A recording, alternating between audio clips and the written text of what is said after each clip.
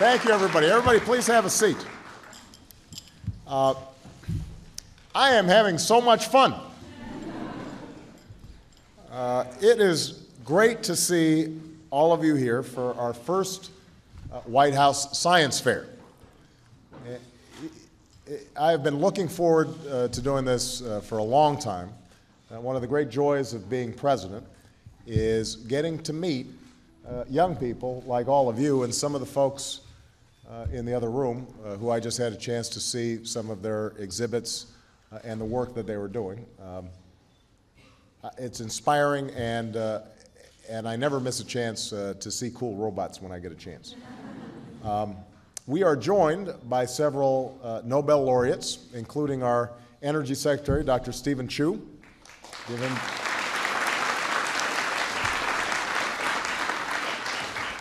These are obviously the older folks who have helped to expand the frontiers of human knowledge.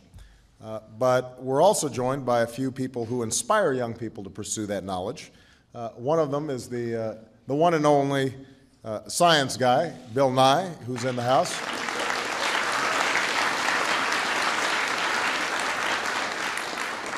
I'm also pleased to welcome Jamie Heineman and Adam Savage, known as the Mythbusters.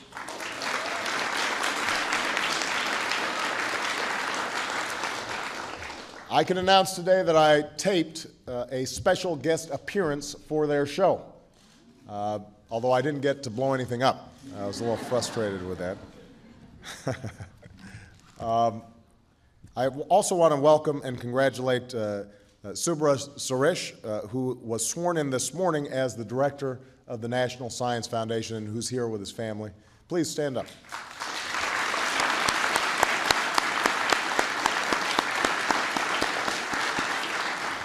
We are very grateful to have Subra taking this new task. He has been at MIT and has been leading one of the top engineering programs in the country, and for him now to be able to apply that to the National Science Foundation is just going to be outstanding. So we're very grateful for your service.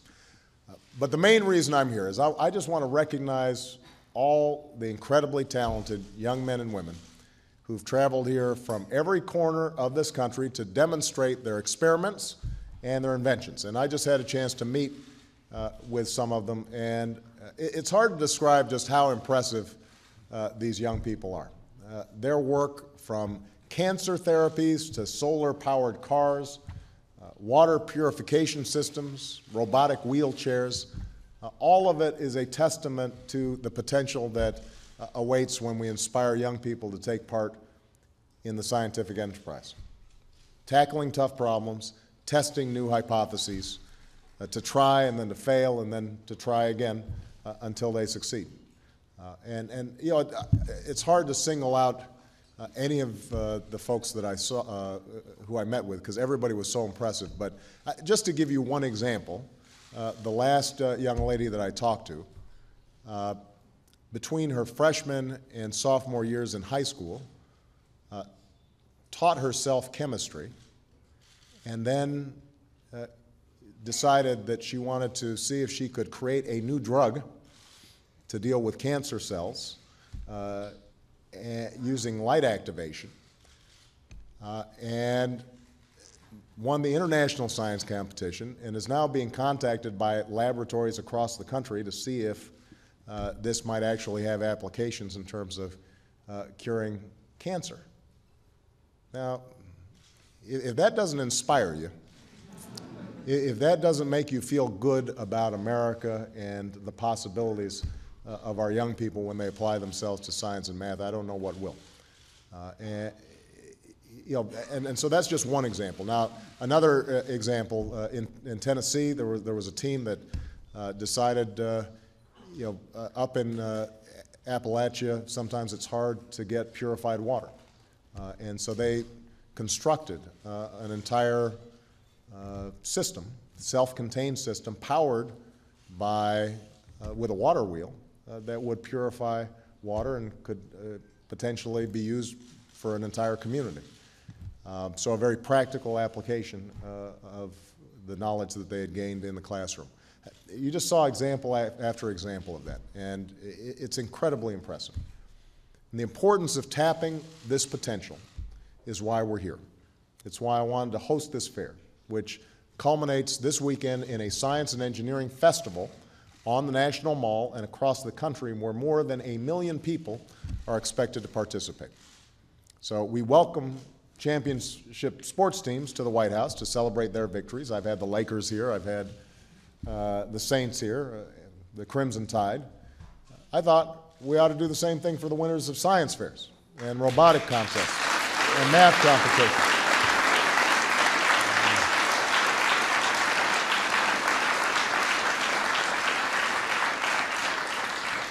Because often we don't give these victories the attention that they deserve. You know, when you win first place at a science fair, nobody's rushing the field or dumping Gatorade over your head. But in many ways, our future depends on what happens in those contests. What happens when a young person is engaged in conducting an experiment or writing a piece of software or solving a hard math problem or designing a new gadget. It's in these pursuits that talents are discovered and passions are lit, and the future scientists, engineers, inventors, entrepreneurs are born. That's what's going to help ensure that we succeed in the next century, that we're leading the world in developing the technologies, businesses, and industries of the future. And this is the reason my administration has put such a focus on math and science education.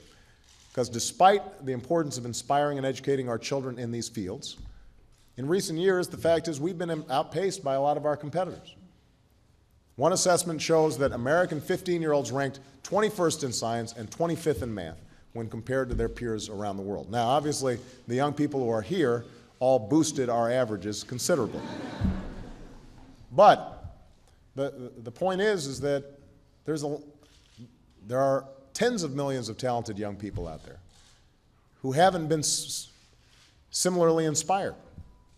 And we've got to figure out, how do we make sure that everybody who's got that same talent and inclination, how do we give them the tools that they need so that they can succeed, so that they're entering international science competitions, so that they're up to snuff when it comes to math.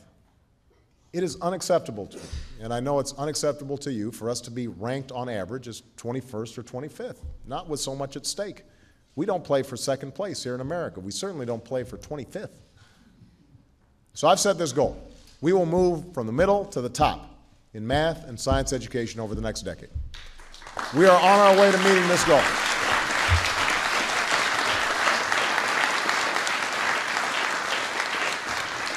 We're doing it in a couple of ways.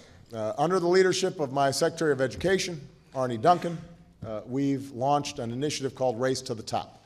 And through Race to the Top, states are actively competing to produce innovative math and science programs, to raise standards, to turn around struggling schools, and to recruit and retain more outstanding teachers. And when budget cuts across America threatened the jobs of countless teachers, we fought some tough opposition to save the jobs of hundreds of thousands of educators and school workers, because nothing's more important than the investment we're making in education. These are the folks in the classroom right now who are there because we refuse to accept a lesser education for our children, even when the economic times are tough. But what I've said for a long time is that success is not going to be achieved just by government. It depends on teachers and parents and students and the broader community supporting excellence. And that's why last year I challenged scientists and business leaders to think of creative ways that we can engage young people in math and science. And it was interesting when I was talking to some folks, how did you get interested in this? How did you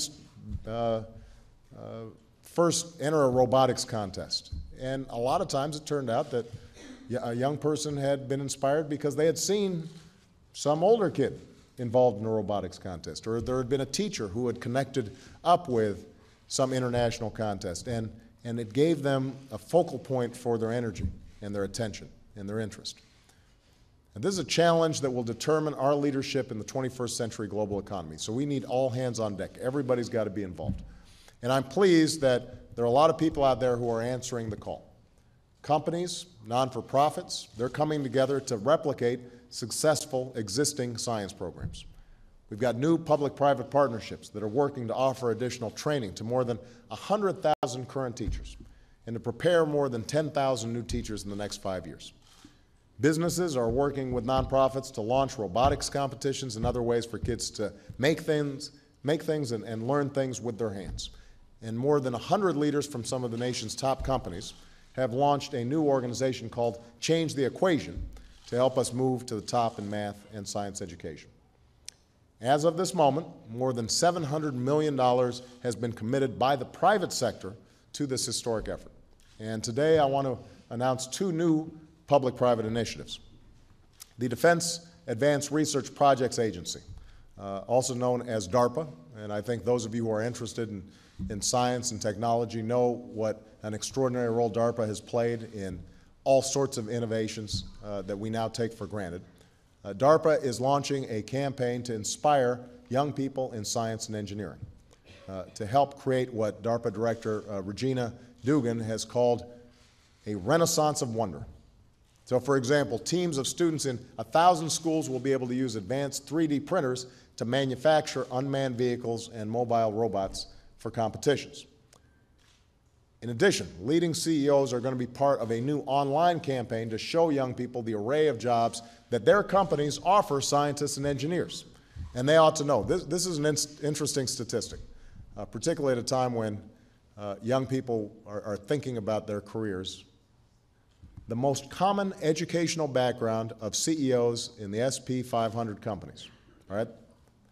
The nation's most successful, most powerful corporations. The most common study of CEOs is not business, it's not finance, it's not economics, it's actually engineering. It's engineering. So I want all the young people out there to think about that. If nothing can prepare you better for success than the education you're receiving in math and science. And this is a difficult time for our country, and it'd be easy to grow cynical and wonder if America's best days are behind us, especially at a time of economic hardship and when so many people from Wall Street to Washington seem to have failed to take responsibility for moving this country forward for so long. But when you have a chance to talk to these young people that I had a chance to meet with, these incredibly bright and creative young men and women, it can't help but leave you optimistic about our future. And they remind us that this country was not built on greed, it wasn't built on reckless risks, it wasn't built on short-term thinking, it wasn't built on short-sighted policies. It was forged of stronger stuff by bold men and women who dared to invent something new or improve something old, who took chances, who crafted and built and who tested our assumptions and who believed that in America all things are possible. We can think of Einstein, Edison, Franklin, Tesla, and the founders of Google and Apple and Microsoft. But now we've got some other people to think about, like Michaela Nelson, who's here today. Where's Michaela? Is she here? There she is, right there. Michaela, I had a chance to, Michaela's from Billings, Montana. She works with an entire team. I'm sorry to embarrass you here, Michaela. She's like, oh, God, he called on me. She's representing Will James Middle School. She and her classmates built a solar-powered car that won the design award in the National Science Bowl. She's in 9th grade. She's already trying to earn a pilot's license, and she's working on building an actual plane. She wants to be an engineer. There's no doubt we can expect great things from her. We can think of Diego Vasquez and Antonio Hernandez, representing Cesar Chavez High School in Phoenix. Where are those guys? I met them earlier. There they are right there.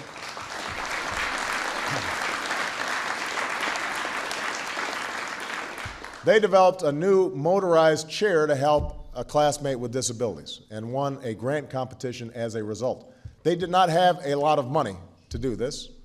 They didn't have a lot of advantages in life. In fact, the first time they were ever on an airplane was when they flew to present their invention.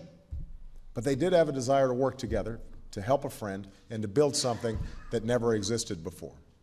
And by the way, the way they funded their project, they and their folks made tamales. They had a huge tamale making session, and were selling them, and they were showing me the video of how they raised the funds to be able to enter in this competition.